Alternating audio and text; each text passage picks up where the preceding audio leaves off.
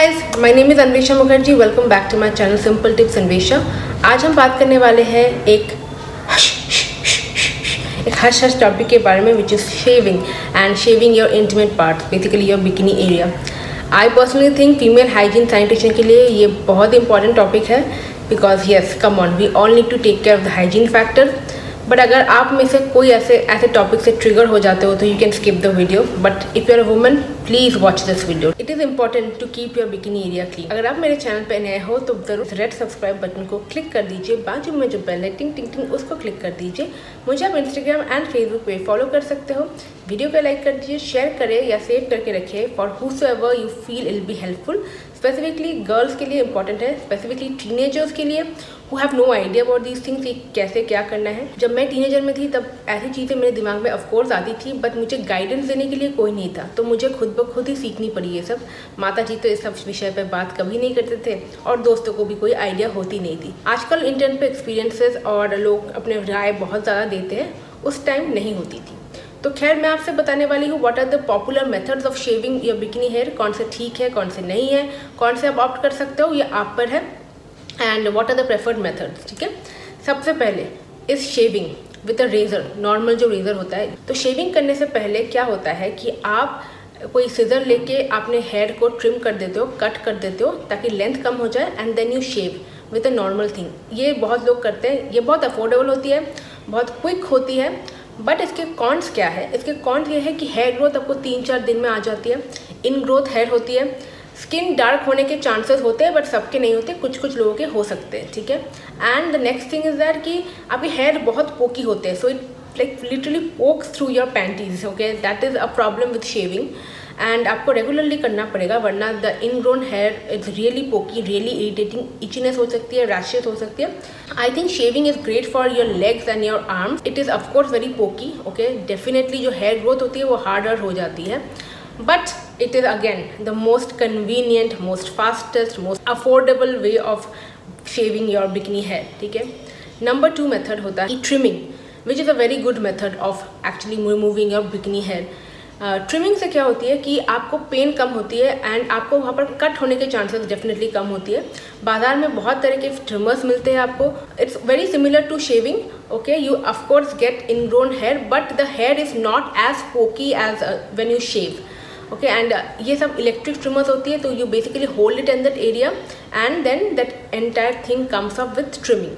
और जो भी मेथड्स मैं आज बता रही हूँ, सब चीज़ों की अमेजोन लिंक्स आपको नीचे डिस्क्रिप्शन बॉक्स में मिल जाएगी. तो bikini trimmer is a very popular second method and alternative, but it is not very like I will not से it is very affordable, because trimmers are expensive. 2000 की range की होती है, 2000 की रेंज की होती है. And a trimmer you should not last it more than 3 months और सो. ठीक है, क्योंकि रेगुलरली ट्रिमर्स के वजह से भी आपको रेगुलरली करनी पड़ेगी. 3-4 दिन 5 दिन के बाद आपको करनी पड़ती है ट्रिमिंग. ठीक है, if you want to maintain the hygiene. Then is another method is epilator. Now epilator is something that I will not recommend, क्योंकि एपिलेटर क्या करती है, प्लक आउट करती है, तो वो खींचती है, तो उससे ना वहाँ पर स्किन में थोड़ी इरिटेशन होती है. ये मेरी पर्सनल एक्सपीरियंस है. Then the next option is waxing.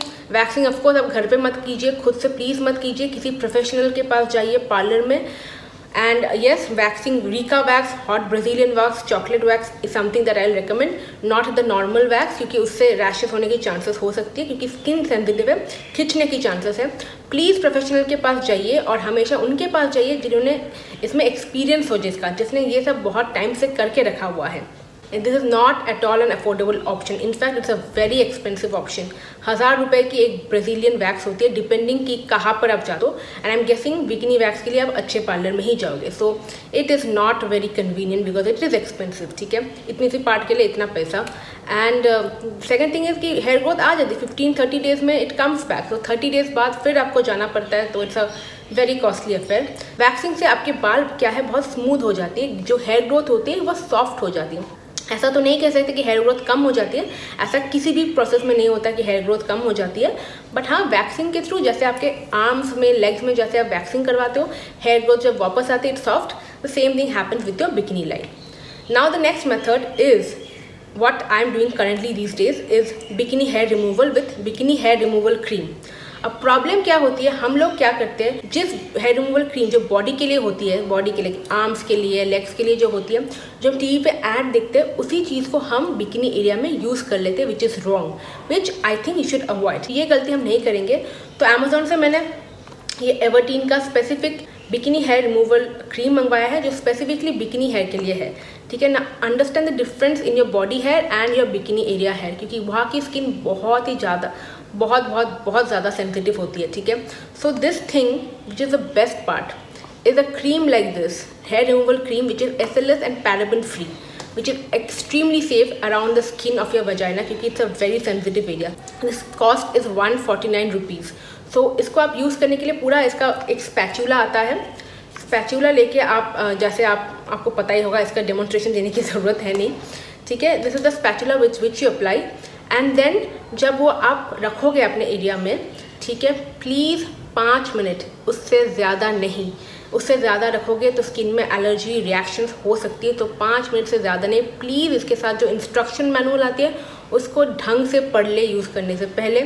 5 minute के बाद आप एक वेट वाइप लेके या फिर क्लॉथ लेके सिंपल उसको रिमूव कर दीजिए। प्लीज़ उस पर साबुन या फिर कोई एक्स्ट्रा डिटर्जेंट कुछ डालने की ज़रूरत नहीं है, ठीक है। Are you getting it?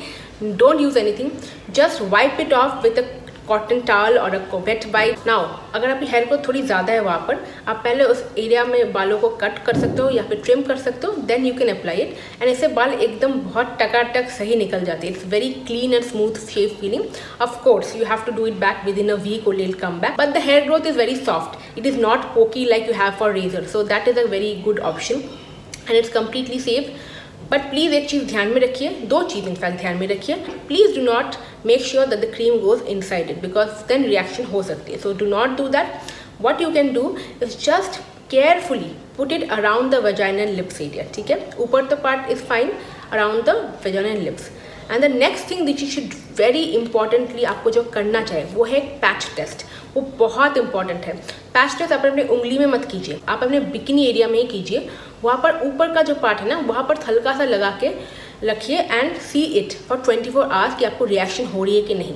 Patch test का मतलब हाथों पे नहीं, बिकिनी एरिया में ही करना है। तो 24 आवर्स में अगर आपको कोई रिएक्शन नहीं हो रही है, इसका मतलब आपको ये हेयर रिमूवल क्रीम आराम से सूट कर रही है। तो इसका मतलब अगर सूट करी तो कोई स्किन एलर्जी, रिएक्शंस, ब्लैकनेस होने की चांस ही नहीं है। Don't use any random hair removal cream which is meant for your other parts of body in the bikini area, ठीक है। ये डिफरेंट समझिए, बिकिनी हेयर रिमूवल क्रीम अलग कंपोनेंट से बनी हुई है and normal hair removal cream अलग कंपोनेंट से बनी हुई है। So and lastly another popular method is laser. Laser से कम्प्लीटली हमेशा के लिए हेयर तो गायब नहीं हो जाती है। आजकल लेज़र को कहते हैं लेज़र हेयर रिडक्शन, जिसकी सिटिंग्स होती है बहुत एक्सपेंसिव होती है। डॉक्टर से आप सलाह ले सकते हो। काया clinic and all of VLCC, these people do laser. It is very expensive and एक बार में जाती नहीं, आपको कॉन्स्टेंटली काफ़ी सिटिंग्स लेनी पड़ती है। सो I am sticking to this right now currently because after trimming this is again a good option that I have explored for myself. नीचे डिस्क्रिप्शन बॉक्स में you can find the links to all the things mentioned and I'll see you guys in my next video. Till then, take care of yourself, stay fit, stay happy and bye. Take care. Love you.